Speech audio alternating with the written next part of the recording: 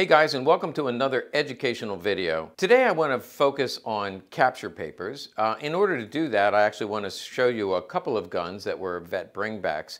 And I would mention that, it was probably about a week or two ago, I actually did a three-part series on unusual bringbacks. Some of you will remember that. Right after that, I got one more vet bringback, which is, again, a little bit unusual. It's a Japanese Type 14 Nambu. This came back with capture documents. I'm going to show that to you in a little bit and talk about the documents. In fact, we're going to spend some time talking about capture documents and what it means to the price of the gun. But before I talk about this, I want to talk to you about a Black Widow because we just put this on Gunbroker at a $1 auction. I don't know where the price is now, but we listed it starting yesterday. And I want to tell you a little bit about the gun because it comes with a story. This is a BYF 42. Known as a Black Widow Luger. I did a whole video on Black Widow, so if you wonder what that means, just look under Legacy Collectibles and Black Widow. This is a beautiful Black Widow that came from the family of the vet. The vet died, I don't know how recently, but his widow was selling off some of his stuff. You'll see here, we actually have his whole uniform. That's the jacket, and we have the pants as well. I have it on Gunbroker because the family wanted to do an auction. I obviously want to help the family as much as I can, and they felt like auctioning was the best option. So we put it on Gunbroker for $1. Here's the listing. I can't give you the link, but if you go to Gunbroker and search under Black Widow Luger, you will find this, and you can feel free to bid. But again, it's the family. The funds will go to the widow of the vet. Let's come a little closer and take a look at this Luger. And in terms of finish, they don't get any better than this. In fact, well, you do see a roll mark here. It was almost too good. One of those ones I talk about, it's too good to be true. You see the front strap and the back strap. I almost did it backwards. The front strap, almost no wear. You do see a little bit of wear here. The back strap. These grips are you can't feel them, but the checkering is very sharp. These are among the nicest grips I've ever seen, so it kind of matches the condition of the gun. Even the hump on the side plate shows very little wear. There is some corrosion, a little bit of corrosion over top of the finish, which is a good sign. Actually, you want to see a little bit of corrosion. And you can see it is a BYF 42, so this is the date, 1942. BYF is the factory code, which is Mauser. Now the proof marks for 1942 should be Eagle 135, and they are. But what makes this even more special is because it came from the vet, we do have the uniform. You can see here on the listings that his jacket, he was a corporal. He was in the 9th Army, 84th Infantry Division, which was rail splitters. Let me tell you a little bit about his unit. Again, his name was William Hunter, but they say he went by Scotty. And 84th Division, he signed up actually late 1943, November of 1943, and he served all the way till November of 45. Now keep in mind that date, November of 45, because I'm going to talk about that later when I talk about bringbacks. His unit, I don't have a connection with him for all of these battles, but the history of his unit, the 84th Infantry was at Normandy, so they did participate in D-Day. They were involved in the march across France. They actually entered Germany through the Ruhr Valley, which is right above Aachen. If you remember, I did another video about a capture gun that came from the Battle of Aachen. Actually, that was the nickel PPK.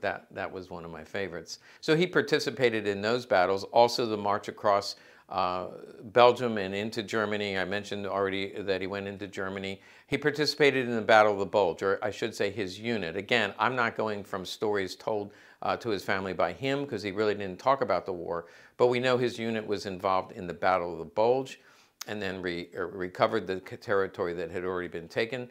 And then his unit was involved in the liberation of 2 sub-camps of Buchenwald. Now, we've already done enough about the death camps, but again, imagine walking into one of those death camps having no idea what you're about to walk into. So William Hunter, in my opinion, was a true American hero, and his family is moving along some of his treasures, including his uniform and this Black Widow Luger. Again, just a beautiful gun.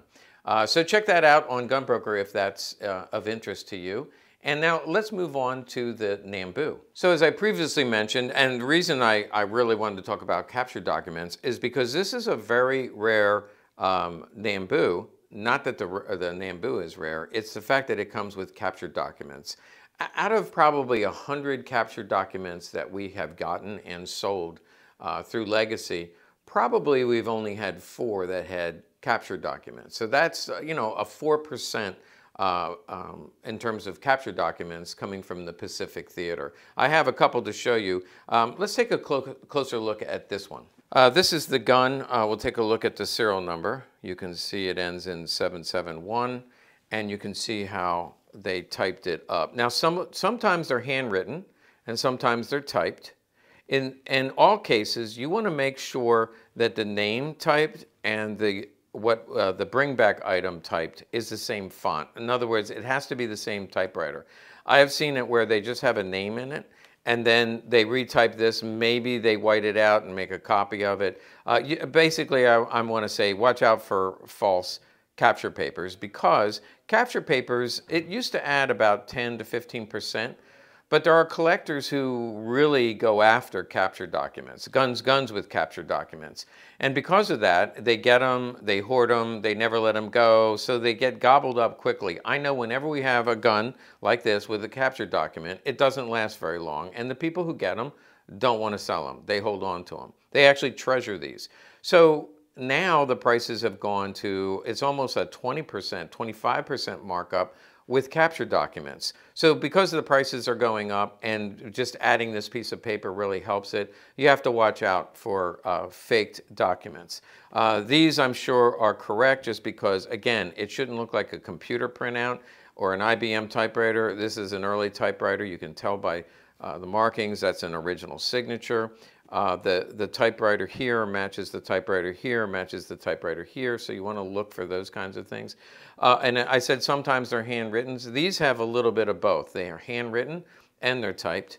And here, you can barely tell what it says. It's clearer over here because I showed you a captured document on the last one, and they said there were 3 copies. 1 went to the unit records, and I think 2 went to the individual. But he has 2 of these, and here it clearly is handwritten, says sold to, and sold to. So he was obviously in the Pacific Theater, but maybe went back to base camp, or maybe went back on R&R and picked up a souvenir. I can only imagine that Roland was involved in one of the islands, you know, maybe Iwo Jima or Okinawa. He gets done the battle and he goes back and says, crap, I wish I had picked up one of those guns. Basically, people traded them. We've talked about this before. We tend to get a glamorous image of, you know, a soldier who captures an officer and puts a gun to his head and says, give me your gun and give me your sword, and they hand it over, and that's how these things were, captured.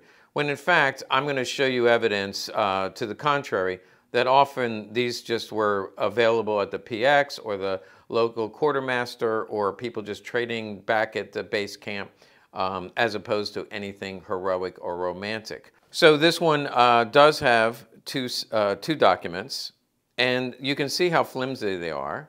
Likely people just folded them up and maybe stuck them in their wallet. This would, you know, the way the edges are, this is often the case. They often are folded. Sometimes they're put down inside a holster. This, by the way, did come with a holster, so I should show you that. So they just put it in with the holster. That's probably what I would do. That's the only way they could stay together, because otherwise you would lose them over time. The example I want to share is I just got my COVID card. It's in I carry it in my wallet. It's all folded up. Someday it'll look like this. But I can promise you, 80 years from now, I'm not going to have my COVID card, because nobody's going to care. We'll have moved on to some other crisis. I will have thrown it away. You needed this document, not so much in the Pacific Theater, but I'm convinced in the European theater, you needed this document to show that you legally picked this up and you're bringing it home as a war souvenir. And so you would want to hold on to this until you got home, safe and sound with your family, and then nobody cares anymore. Nobody's knocking on your door saying where you got that gun. In fact, more than 80 years later, people bring these to gun shows all the time, absolutely no documents, and they sell them to dealers like me. We don't have any requirement to find out where this came from and how it came into the country. We just need to log it in to our ATF records, put it on record, and then when we sell it, we legally transfer it to the next party. Now, the gun and the holster, you can see here's a picture here of a leather holster. The earlier ones were leather and more what we're used to. These are called a clamshell because the shell just looks like a clamshell. They fold down. This rubberized canvas, it is layers of canvas and rubberized to keep it waterproof. They become very stiff over time, so that often it's very hard. You pull this open and it's very hard to open this. This one is actually as pliable as I've seen. But if you look at the capture document, the way it's folded, it easily fits in this compartment. I'm not going to do it because, well, maybe I will do it. There it is folded up, and it clearly fits down inside there. So that makes perfect sense that that's how this stayed together. But again, the Pacific Theater, only 4% of the capture papers I see are from the Pacific Theater. So in my opinion, this is just my conjecture, the U.S. Marine Corps and going island to island, and the fact that nobody wants to take this home as a protection piece, basically they were picked up as souvenirs and never used. I really don't think, as opposed to the German pistols, not too many people pick this up saying, I really need a home protection piece. I'd like a good Japanese Nambu. I don't think that happened just because they're fraught with problems. I'll talk a little bit about that next. But finishing up with this holster, you do see the kanji writing in here. They almost always will have that unless it's worn away. And again, this is mid-war, and then they also made them into the late war period. You can see here that some of the leather is worn away. That's pretty typical. And these straps in the back, you can see when I talked about how tight it gets, I can't open that at all. You could not get a belt in there. So that's a better example how this rubberized canvas just becomes almost rock hard. And if it's stored with something on top of it, I've had them where I can't get a gun in it anymore because the rubberized canvas has just gotten like solid like a rock. This one, there's a little piece of wood down inside there. This one fits very nicely, snugly. And if I had a spare magazine, there's a holder for the cleaning rod right here. And then you can slide a spare magazine, and when you put this inside of it, it covers up the spare magazine. I might as well show you. So surprisingly, because of the design, I wouldn't, I just never assumed that these things work real well. But surprisingly, this slides right in. You can actually see a little circle right there, which corresponds with that little circle. So you know that the spare magazine fit right in there, and it's very snug. It doesn't, if I hold this, it really doesn't rattle around at all. It's in there very snugly and actually doesn't even fall out. And then the gun itself, I happen to not have a magazine in it, but even with a magazine in it, the gun itself fits nicely and it closes up very easily. There's also a spot for a spare firing pin right here. And this is actually for a box of ammo, but in this case, it probably held a capture paper. The spare firing pin, I've mentioned that before. In the past, I've talked about problems with these guns. This, in fact, is a transitional model because the earliest ones had the small trigger guard and they had straw parts, and this is a different cocking knob than later.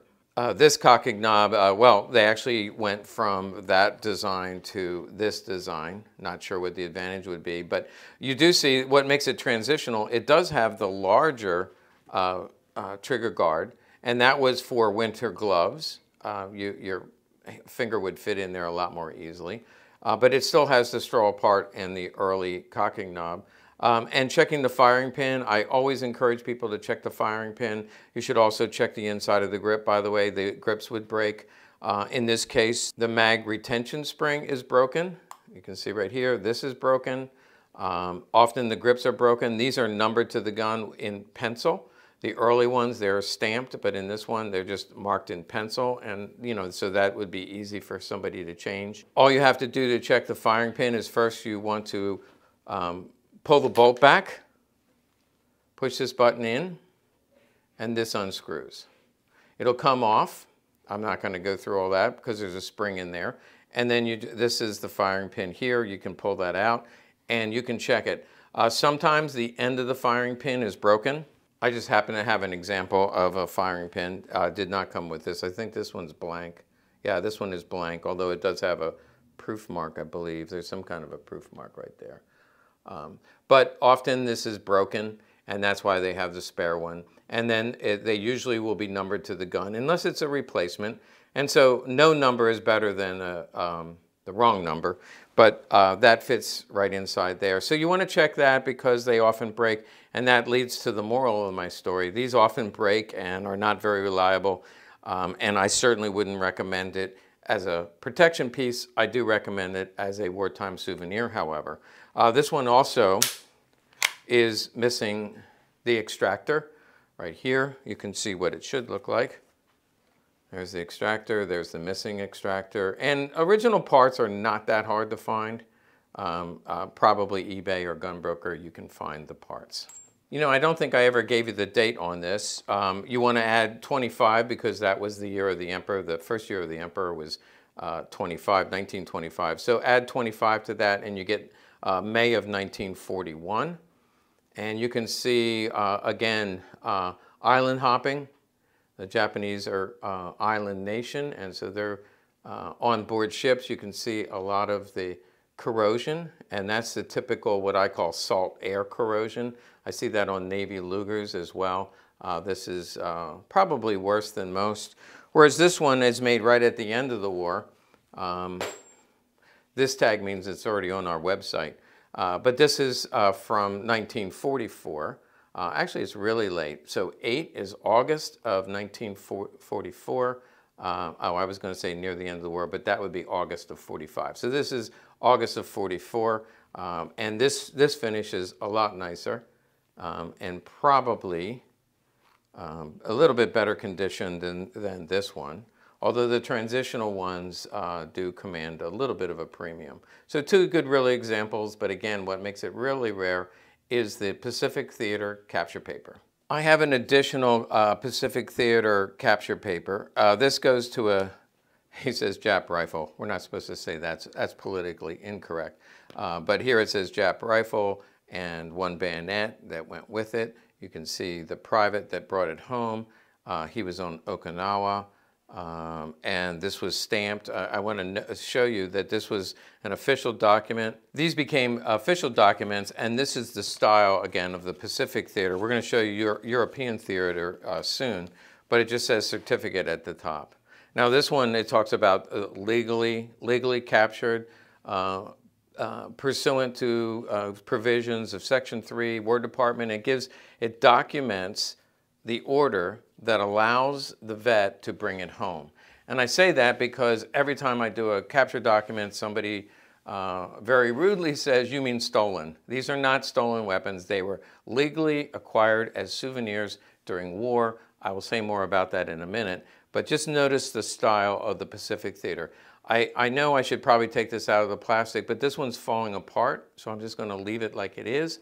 And if you have an Ancestry account, you can actually go in this case, I'm covering up because there's personal information about Robert, including his Social Security number. So I don't want to give that out because somebody in the next election will be using his ID to vote. But it gives personal information about Robert. You can see a little bit about where he was born and a little bit about his life. So if you have an account, sometimes you can find information, but often I can't really find anything. Now let's take a look at the European theater, because I've already mentioned there's 10 times as many capture papers for the European theater than there is for the Pacific theater.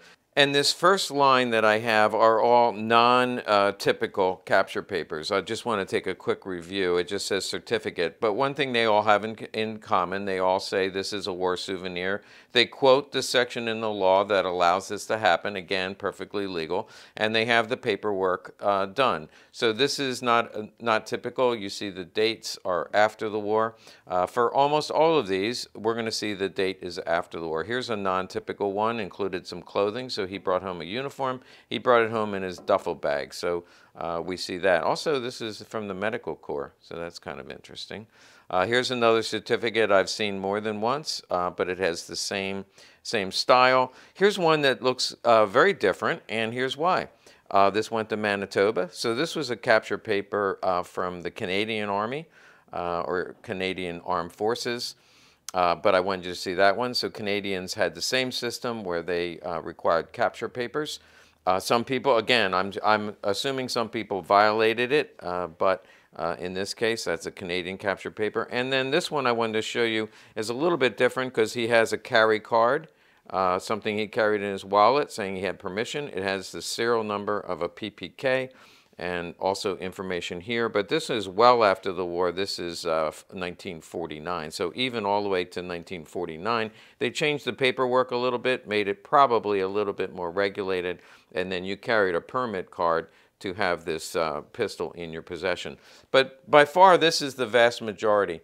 Now, I've probably sold at least 40 of the capture papers like this. You can see the stamp on here that is European Theater. This is a copy. These are copies. The originals, in terms of value of the gun, the value of the capture paper, obviously originals are better, but often they made copies because there's multiple weapons, multiple items. So obviously you can't have an original for every item.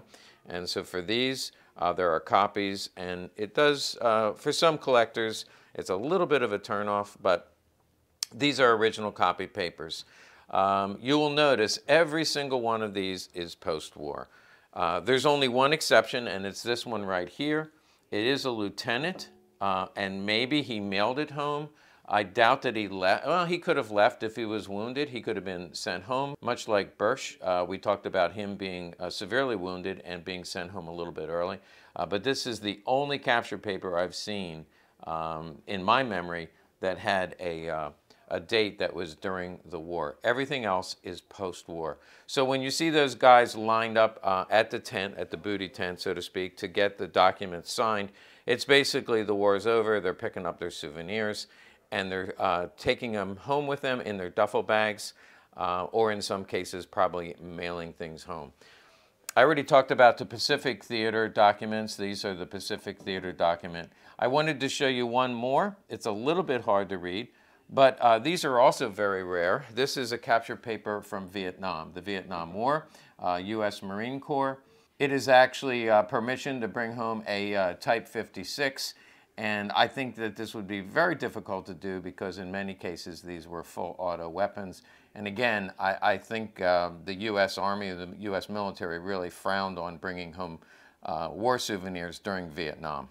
Most of this stuff came back at the end of the war, after the war was over. So here's my theory, and this is mostly conjecture on my part, but I think there's a lot of evidence. In fact, there's photographs to show this.